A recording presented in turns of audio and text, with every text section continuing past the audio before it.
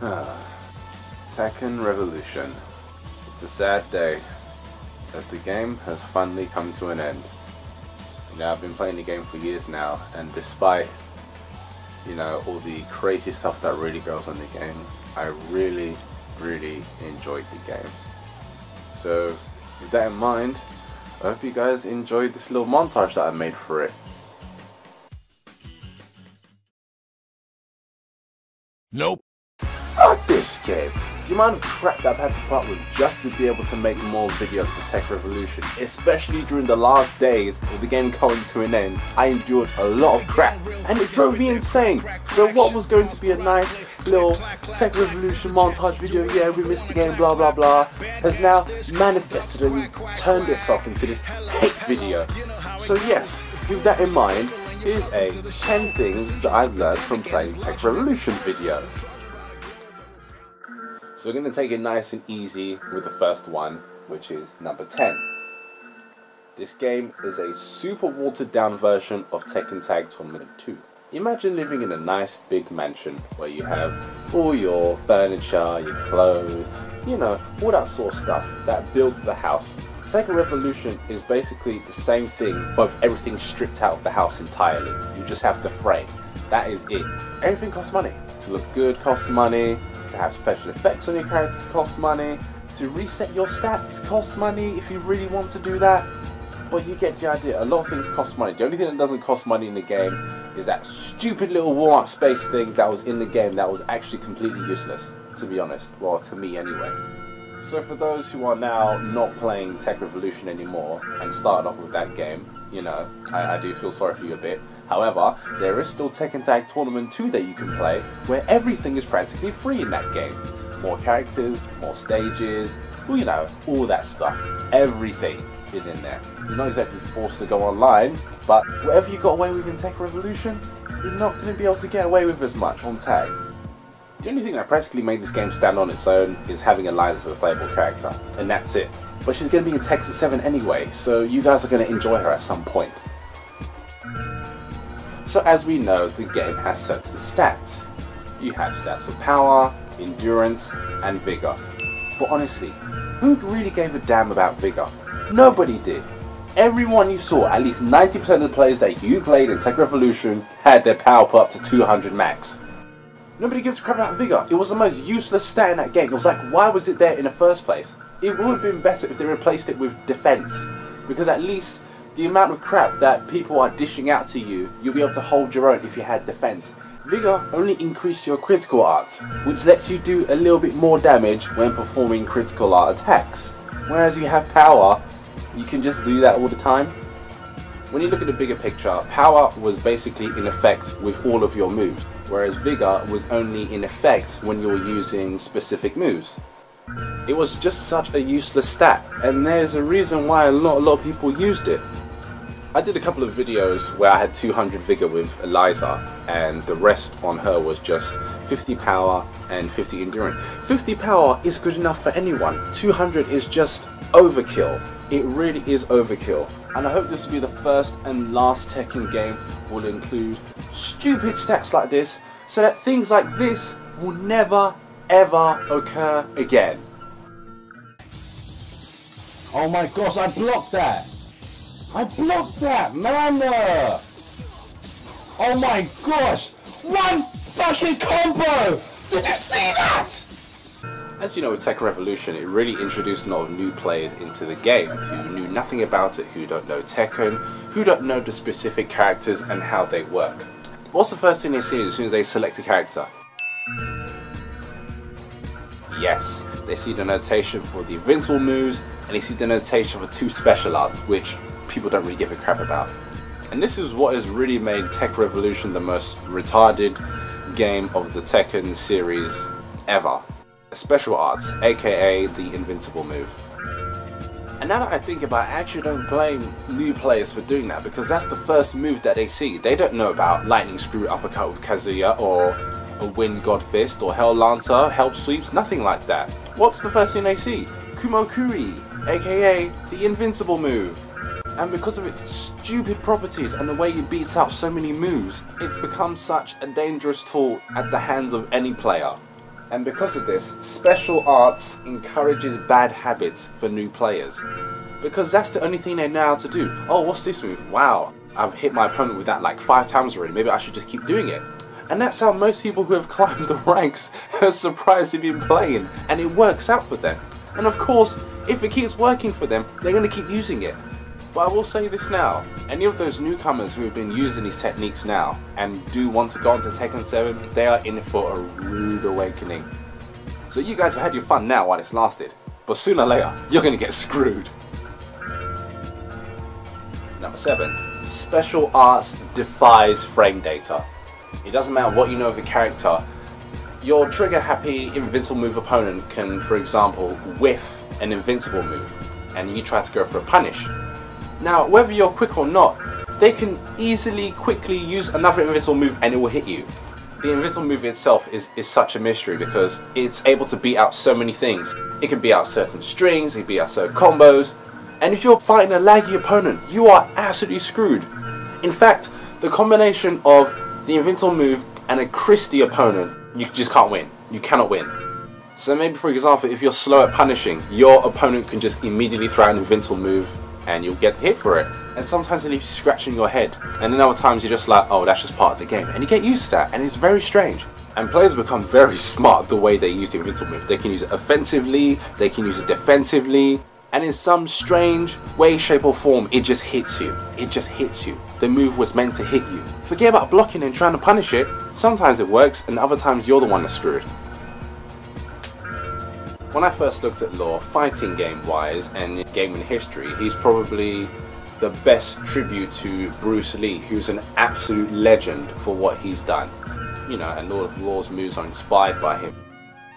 The founder of Jeet Kune Do, you know, everybody knows. Bruce Lee is a household name and he's an absolute legend. Now when I look at Law, I don't think those things anymore. I can't help but just roll my eyes and think, oh god, here we go, Dragon Tales all over again. Destroyer, who I brought into a lot of my Tekken Revolution videos, knew nothing about the game at all. But if there's one thing that he'll remember now, it's Laws. Yes! Are you laughing now? It's a fucking law! I'm so happy. For goodness sake, man. Oh yeah, the Dragon No, Connect. stop doing that. Stop doing that. Oh my gosh, Dragon Tail. Oh, I knew it! Oh, what a cheap easy win. Gosh, man. Oh, look at him. I'm trying to... I can't do this shit anymore. Oh, look at that! They are such a huge joke on this game. They only need 2 moves to beat you, and that's Dragon Tail and the Invincible move. It's just a 50-50 game for them. There's no real strategy involved unless you count that as one. It's absolutely ridiculous. No DSS required. You don't need to be good with Law. Just spam your Dragon Tails. You could win loads of matches.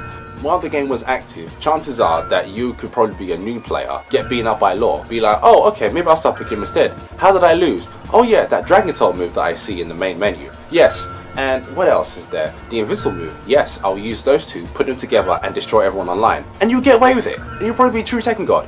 And the worst thing about Dragon Tails is it's a critical arts move. So opponents who put their vigor up with Law would do a hell of a lot of damage. Not that it matters anyway, because that's what the power's there for. And look how you've destroyed many of us today. And the thing about the Dragon Tail move is sometimes it's so quick you can't see it, it just happens. It's only until your opponent uses it a certain number of times that you think, okay, I probably have to duck this, that you respond quicker. DSS? What's that? Number 5. The RPG experience should be implemented in a different mode. So let's face it, the whole stat idea was an absolute flop, and this is the first time that Bandai Namco have actually tried something like this. However, when you look from a different perspective, they should have thought maybe we should try this in an offline mode. I mean, I don't know who came up with the idea and just went, oh, do you know what, let's put stats in the game and let's make absolutely every single match that players play online unfair. It was kind of a crazy idea, and because of this, the game was basically Tekken on steroids. It was absolutely crazy. If I had a suggestion for Tekken 7, and they do decide to bring Ghost Battle back, why not implement this whole stat experience there? Let's face it, Ghost Battles are extremely boring. The only reason why I did them in tag was to just find out all the ranks and to get the trophies. After that, I never touched the mode again. It's absolutely boring. But let's say you add stats to that. That would, you know, spice things up a little bit. It won't exactly make it any better, but at least all the crap that happens won't be online. Everything like that stays offline, and I don't think anyone will complain about that much. Number 4. Stats took hacking to the next level. Now, we've probably seen this go on in every Tekken game, at least rank-wise online when you go into leaderboards and check out the ranks. You see people with ridiculous wins like, I don't know, 1,000 to 1? And you think, yes, that person's definitely hacked it. I think for those who have played tag might remember there was actually a hacker with the name Harada my dog, which I found absolutely hilarious, but I think that one's gone now. But the point I'm trying to make is, hacking only went as far as just ranks. It didn't hurt anyone in any way, unless you're one of those players who wanted to have a spot in the top 10 of a specific character. Now, in Tekken Revolution, there are no leaderboards, and stats are key to winning matches. So when you went up against a hacker, you were absolutely screwed. It was so dirty the way they could just one-hit kill you. And once it started, it became more and more rampant, and this really drove people away from the game, which is perfectly understandable. I mean, who wants to get beaten like that? You're paying to play, not paying to lose. And I always used to tell people, when you come against a hacker, stop playing for the day, otherwise you're going to end up losing all of your coins. But you have had players who have managed to beat these hackers despite their stats. So maybe skill does take a little bit of priority over stats. Or does it? Stats takes priority over skill. Now, it doesn't matter how good you are at Tekken. If you've played Tekken Revolution, you are a liar if you tell me that you've never come across anyone that you've played and you thought, how the heck did they get to this level and beat me like this? Simple. Stats. It's stats. There's no arguing with it. I mean, of course, yes, you can have that backed up experience as a Tekken player to be able to pull off many combos and get, you know, huge damage. But to go up against someone who doesn't even know combos at all and you get beaten by them, it kind of makes you feel a little shitty about yourself, doesn't it? That happened to me on many occasions. And it's not like these people can't get better. Yes, it's their first game, but they have access to the internet. If you can play Tekken Revolution, then you have access to online. You can learn combos very, very easily. But regardless of that, people are still capable of whooping your ass. All they need is 200 power, a lore, or some form of strategy where they just throw out moves and it beats you. And it's left you scratching your head thinking, how the heck did I lose? And then it'll happen again the next day, and the next day, and the next day, and the next day, and the next day, and so on and so forth. You can even say my 0 stats challenge is a testimony to this. Just watch some of those fights back and you'll see how I got completely destroyed by some of these people. Yes, skill does play a big role in the series, but I really struggled with some of these people. And remember, most of them are very inexperienced players. And then you wonder how they reach these high ranks. A match in Tekken Tag Tournament 2 can last up to 5 minutes. A match in Tekken Revolution can last up to 1. You could try as much as you like, but eventually you'd get broken down. So just accept your defeat by a true Tekken God, lore player 200 stat motherfucker. Which brings me to my next point. Number 2. Rank means nothing. Okay, so I'm going to take two different sides here. I'm going to have the competitive side of people who are experienced Tekken players, and I'm going to have the new players who have just started. So I'm going to start with the new players. The new players, of course, who've never seen these ranks before, starting from first dan to true Tekken God. And as you're playing your way through the game, you'll notice that you're slowly getting up these ranks and you're thinking, wow, I must be doing really well for myself. Maybe you go from first dan to Genbu for the day and you think, wow, how did I do something like that? You know, I must be really good. Which I wouldn't take away from you, you know, if you manage to do that, well done. And then when you look at a game like Tekken Tag Tournament 2, where you're trying to do the same thing, from first dan to Genbu within a day. Maybe it might take you a week or two longer, I don't know, depending on how long you play the game. But the point I'm trying to make is, Tekken Tag Tournament 2 is a much more difficult game compared to Tekken Revolution. And climbing up ranks is so ridiculously easy, it literally means nothing. So again, to the new players, I congratulate you for those ranks that you've managed to reach. But I've seen people brag about their ranks like they're the shit. Whereas all it was, oh my gosh, I don't even know how to explain it. It's just actually, okay, I'm just gonna be blunt. Like, you think you're the shit, but you're not the shit, okay? Rank means absolutely nothing. And if you think you're that much of a badass, let's say you've reached, you know, Yakuza in Tekken Revolution. Try and do the same thing on tag. You know, people have always had this argument. It's nothing new there. Oh, ranks mean nothing. Oh, ranks mean this, ranks means that. But when you compare the two of tag and revolution, that's when you really start to sit down and think, wow, my rank actually means something. It really took me a lot of hard work to reach a specific rank when playing tag. Whereas revolution, I'm sure you guys kind of understand the point. Ranks do not mean anything. It doesn't represent how good you are. In fact, it's a false misrepresentation of how good a player is.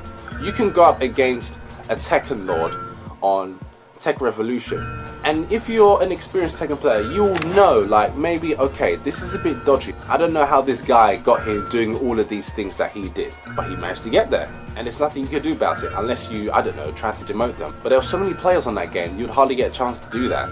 For players like myself, it's a nice little title to hold. I mean, being Tekken Lord, a rank that I don't think that I'd probably reach in playing Tekken Tag Tournament 2 unless I really invested my heart and soul and time into the game. Nothing is impossible, but when it comes to Tekken, you really need to put a lot of time into that game to be able to reach those higher ranks, which is the point I'm trying to make here.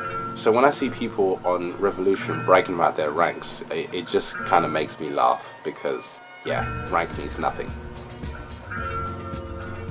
There was an anime that my brother and I used to watch all the time a couple of years ago, and I kid you not, the name of it is called Bo Bo Bo Bo Bo Bo Bo. Yes, you can look that up if you want, but I wouldn't really recommend it unless you're really that curious. I don't know.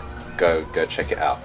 Anyway, my brother and I used to watch this anime, and it actually made no sense.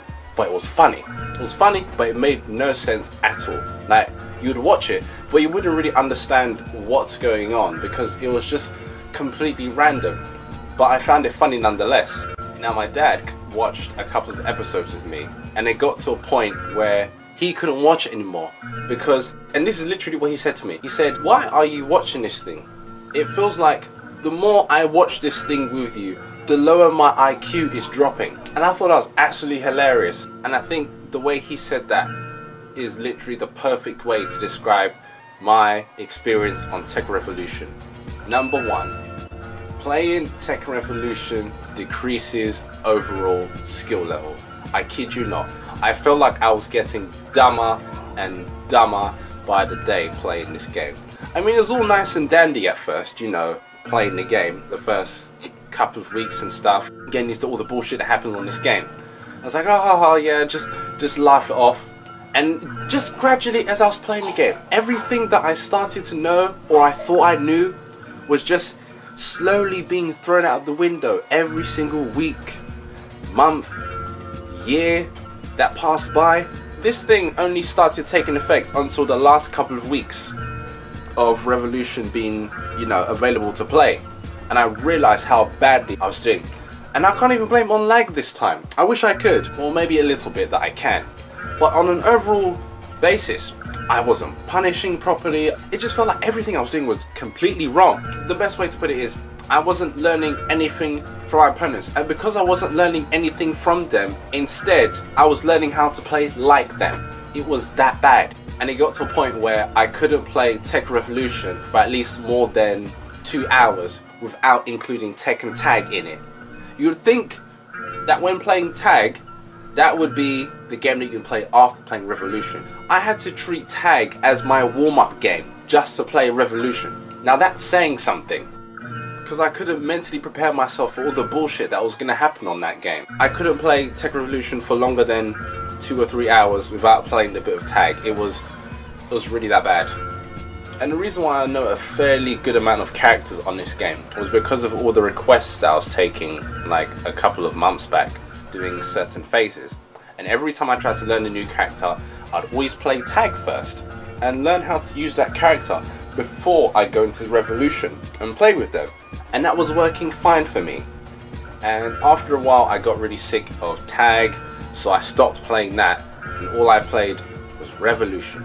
So over and over again I kept seeing the same bullshit, the invincibles, the ridiculous damage, you know, just the whole thing. That was all I was able to absorb, just the amount of bullshit on that game. I cannot stress it enough, honestly. And during the last couple of days, like I said, as much as I wanted to get a lot of Tekken Revolution footage, during the last couple of days I just realized just how bad it actually was. I mean, I'm not trying to say I'm not exactly the best Tekken player out there, but at least I sort of somewhat know the fundamentals of that game. And even that was slowly being thrown out the window. It was like something was being ripped out of me little by little as I was playing the game. It's like everything you knew from Tekken, and then it became, what do I know in Tekken? Nothing. It was that bad. Moves, punishes, whiff punishes, frame data, all that crap. It's like, what is that when you play Revolution? Let me just beat the crap out of you with pure power and end it as that. And the only thing that will carry me on is combos. And that was it. And on the last day, I thought, no, screw this. I had enough of it. I got to that breaking point. Just as the game was ending, I got to that breaking point. I deleted the game and I said, that is enough. I've had enough of this bullshit. Hopefully, this game will never see the light of day ever again. And I pray that there will not be a Tekken Revolution 2, because if there was, oh my gosh, no, let's not even think about that. Alright everyone, that's gonna do it for me in this video. Like I said, I didn't think I was gonna make it, but I did. Who gives a fuck? Do you agree with anything that I said? Of course you don't, because this is the fucking internet. Well, leave your comments below and all that crap and good stuff. But yeah, on a more serious note, you know, Tekken Revolution was kind of fun to play. You know, it was a nice little break from all the frustration and stuff that was happening on Tag. But now that that's gone, that doesn't necessarily mean that it's over for Tekken Revolution for me. So making a montage video wouldn't have made any sense, because after this video I still have at least enough to entertain and carry you guys until the release of Tekken 7. So this is definitely not the end. I have crap loads of footage to put out. Hope you guys enjoyed it in the future. And yeah, I hope you guys enjoyed this video. Anyway, I'm out. I'm going to play some Tag now and try to restore the skill that I've lost. This is going to be a very long process. Anyway, that's going to do it for me, guys. Have a good one and take care.